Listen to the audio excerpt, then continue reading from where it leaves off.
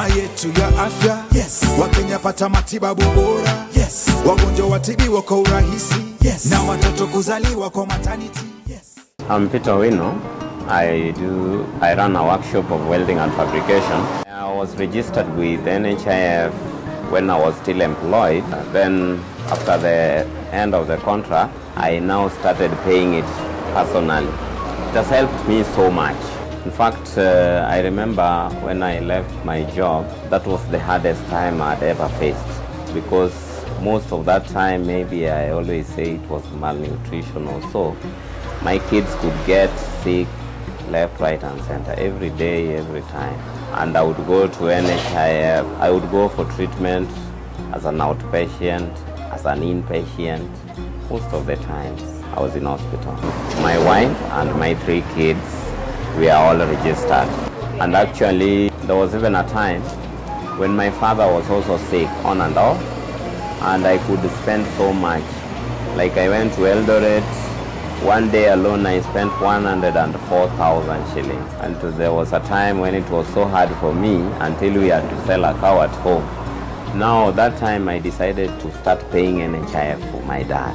And from that day, it matured after 3 months, and since then I never had issues with treating my father. Every time he would be sick, he would just be hospitalized, even without me knowing. Actually, sometimes I even think that I steal from NHIF, because you pay 500 shillings and one treatment alone in an hospital goes for over 1,000. And all my kids, like last week, another one was from school. I just took to hospital, treated. So me, I have benefited. I remember one occasion, after just having treated my dad and having paid the NHIF, now my mom was very sick.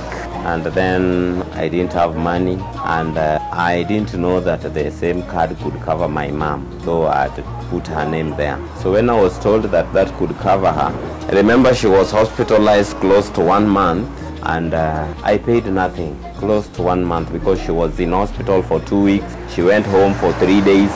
She went back to hospital for another 2 weeks. She came back, and it was still covered by NHI. I'm going to even inform the area chief to try and advise the residents to register with NHIF, because personally I've benefited, and I know if everybody else benefits the way I have, then we will have a better place to live in terms of health. And to me, health is a basic need, just like education, food, clothing and housing. Yes. Bima yetu ya afya, yes. Wakenya pata matibabu bora, yes. Wagonjwa watibiwa kwa urahisi, yes. Na watoto kuzaliwa kwa maternity.